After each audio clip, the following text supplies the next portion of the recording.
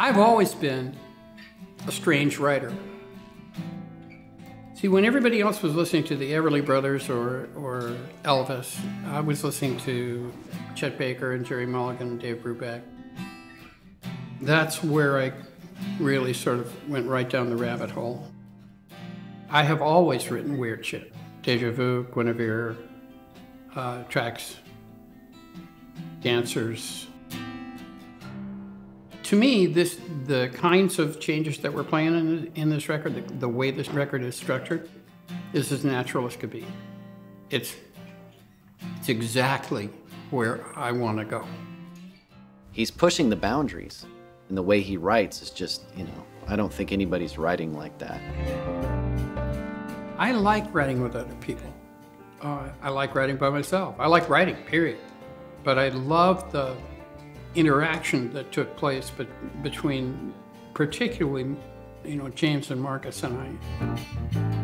Really rich, really fruitful, really exciting. We started writing these songs,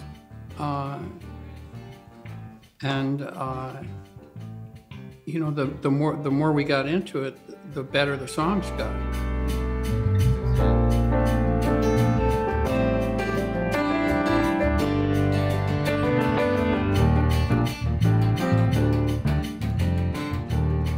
I can remember being there, Marcus and James and I writing Find a Heart in one afternoon, just sitting there being crazy. Yeah,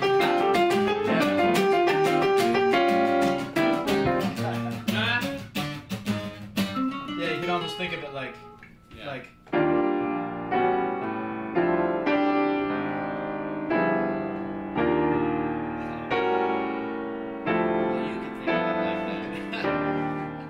The energy, kind of the forward propulsion of the song, you know, being birthed right in front of you is, it's kind of rare, so that was cool.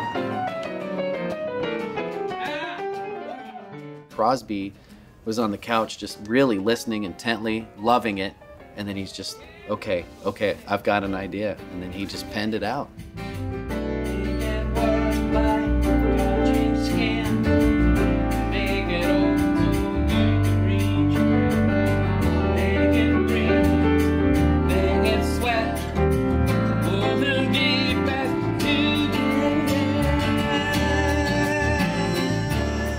Very end of that, we just did these killer vocal stacks, and it was a part that James came up with on the keys. Da, da, da, da, da, da, da, da.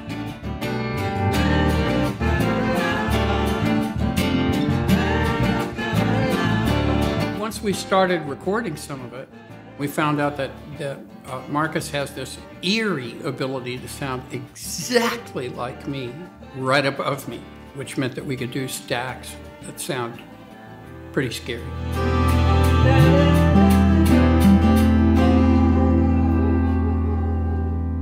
Yeah. I love playing guitar, and I have to say, I mean, singing on this with Crosby, who's a complete legend when it comes to harmony and vocal harmony, that was awesome.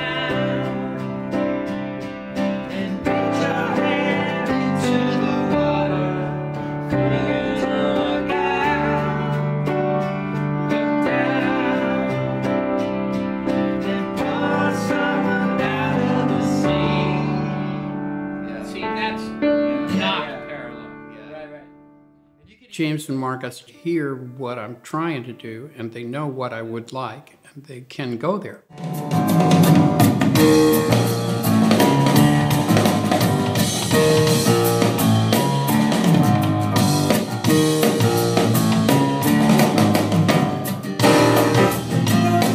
And the result has been that we've written shit that just completely smokes me.